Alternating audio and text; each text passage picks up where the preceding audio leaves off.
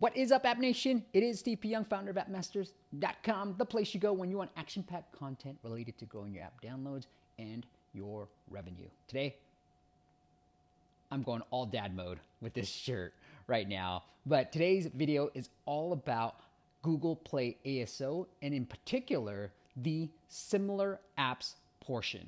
Here it is. This is the section we're going to be focused all on. How do you hack your ASO to show up in very popular, so other apps, competitors of yours possibly, but in the similar apps column of the Google Play App Store. Now, we know that on Google Play, that similar app section is huge in terms of driving more downloads for you. So even if you're not ranking well for keywords, that section is going to really help you drive more growth. So first off is David from Checkaso.io. He's going to share how the category of your app actually impacts the similar apps algorithm. Well, let's get into it then, because for one of my clients, full disclosure, we're trying to really figure out ways to get him to show up for one of these top apps, similar apps. We know on Google Play, you correct me if I'm saying anything wrong, but with similar apps, we know it does drive good volume on Google Play. So what have you learned on how to really show up for similar apps on Google?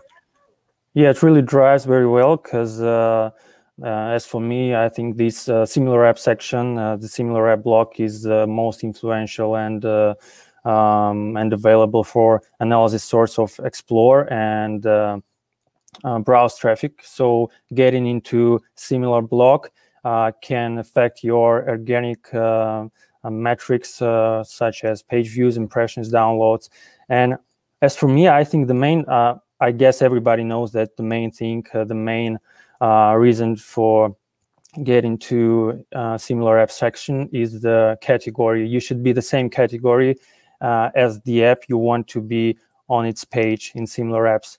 So another great thing is I think that Google Plays and Apple App Store's algorithms analyze the data about your users base. So if some users download your app and your competitor's app, so you are going to appear in its similar apps block. So, and your competitor is going to appear in your similar app block. So, and we have also another things. I think everybody know that you should work with tags in Google Play because it's very popular topic nowadays. And also you should work with Google Cloud, natural language, try to make it more understandable for Google Play algorithms to make them understand what is your app about, so they could make you appear in similar app blocks.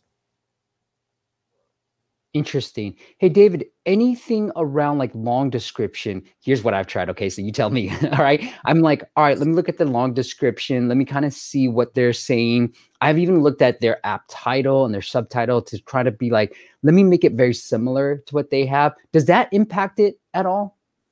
You don't need to make the similar description with your competitors, but try to mention the keywords that you want to be indexed by. So if you see that your competitors use keywords, for example, if it's a app with movies, you want to track watch movies, watch TV shows, or TV show streaming, something like that. You should don't forget about density. You should don't spam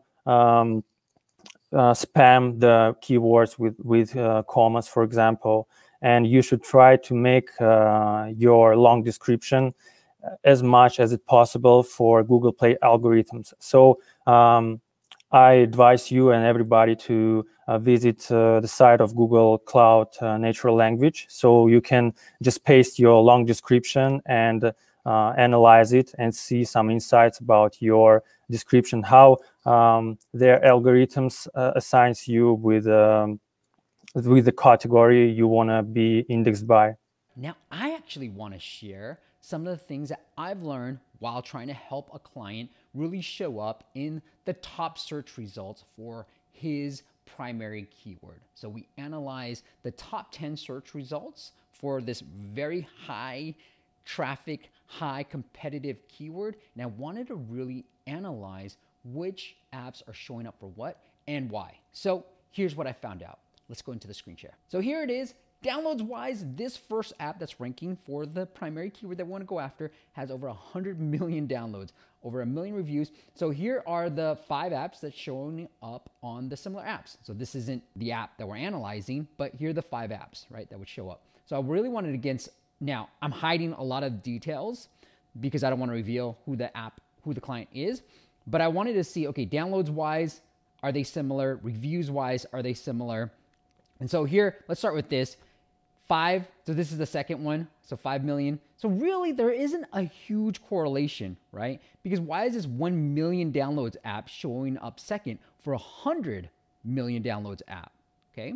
And then here, same thing, 5 million downloads for this number 2 app that shows up for this keyword. They've got over close to 300,000 reviews. And look, this one, okay, this makes sense, right?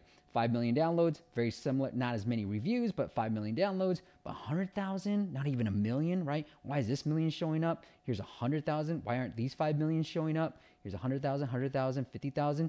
So there doesn't seem, my hypothesis is, there doesn't seem to be a huge correlation between downloads and reviews when it comes to similar apps. Now, what I do think, and here's what we are testing on our end, what I do think is directly correlated is the app title, right? The category, obviously, as David said, is very important. The app title, the short description, and I've even, within the long description, tried to highlight some of the competitors that we want to show up for. So like, for example, this app works great with Tinder, Bumble, Grindr. You know, we would start putting that into the long description. Now be careful, because Google can penalize you if these are trademark terms. But that's what we've been testing on our end to see if there's a big impact. And if we can show up for more, we're actually already showing up for a lot of these top apps within the similar apps. I want to show up for more. I want to get to that number 1, really, frankly. And so we're going to do a lot of testing. Then we'll share with you when we find out what actually works. But I wanted to give you some exact numbers anyways to show that maybe downloads and reviews, if you thought those were the primary factors, they actually probably, this is my guess, probably do not translate into getting you on that similar apps section.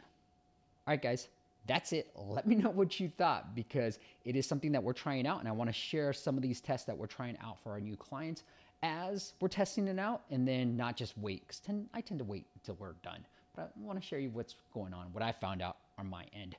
What have you found out? If you know something, let me know. We'll keep it private if you really want to. So reach out to me, steve@appmasters.com, or leave a comment below.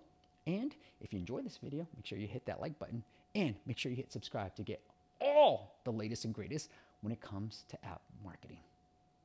All right, until next time, I'll see you on the next video.